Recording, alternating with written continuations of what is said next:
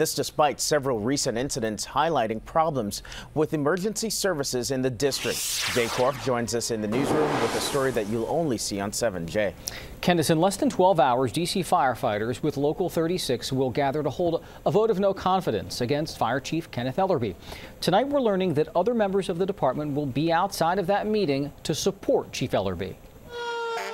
ABC 7 News has learned that the Progressive Firefighters Association of Washington, D.C., a part of the International Association of Black Professional Firefighters, will hold a pro-Kenneth Ellerby rally during the vote. We have complete confidence in his abilities to do the job, and he has done the job.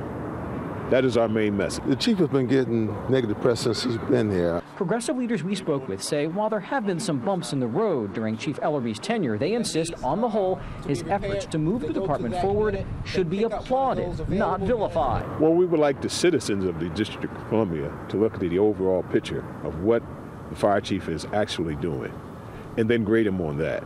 Not just one, not just two incidents. The Firefighters Union has clashed with Chief Ellerby of late over a long list of issues, including ambulance response delays and a recent scathing report by the Inspector General that showed an alarming number of reserve vehicles in poor condition. I want to know what's going on. Councilman Tommy Wells told us this latest problem is undermining his confidence in the department's ability to respond to any crisis that requires additional resources. We just had a shooting of 13 people. If that had been 13 casualties, 13 folks that were in life-threatening situation, I'm not confident that we had the ability to respond. And some department veterans are coming forward to talk about their concerns, including Robert Alvarado. There's inefficiency and incompetence in every division right now, mainly based on his lack of leadership.